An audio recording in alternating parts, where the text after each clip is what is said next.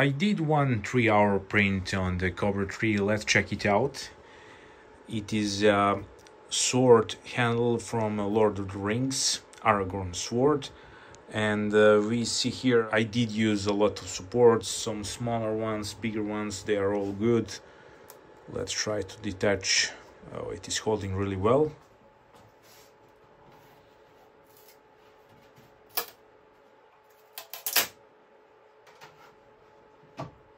Let's see what we got here. First, let's remove the supports. It's gonna be better to do it like this.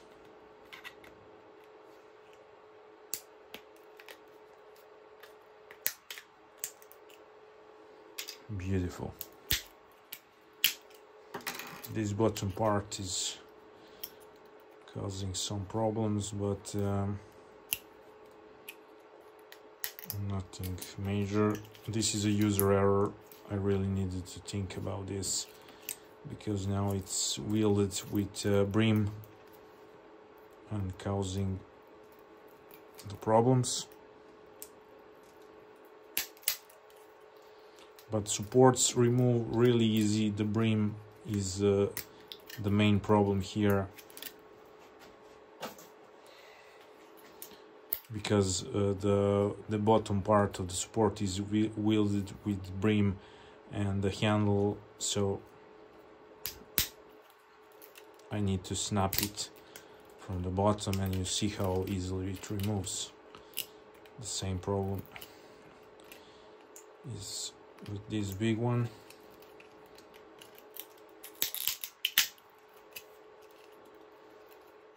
And this is it. I cleaned it a bit. So the supports were really good, but some user error with the brim, nothing special. I know for the next time. Let's analyze the support area. Here we have supported part, a little bit of defect, nothing special. Same here, nothing major. Inside I did also use supports, nothing bad.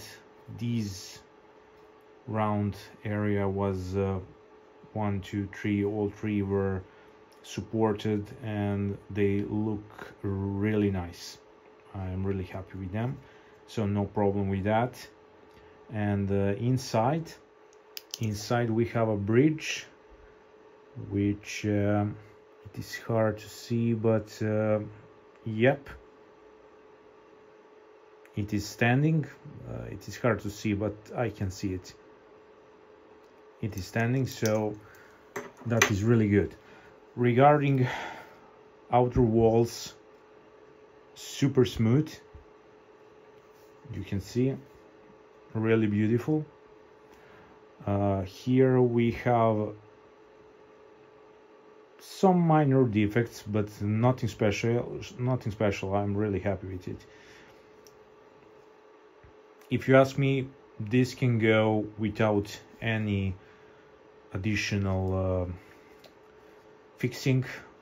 I'm gonna use a heat gun to smooth these parts here, but overall this is gonna be amazing Lord of the Rings sword.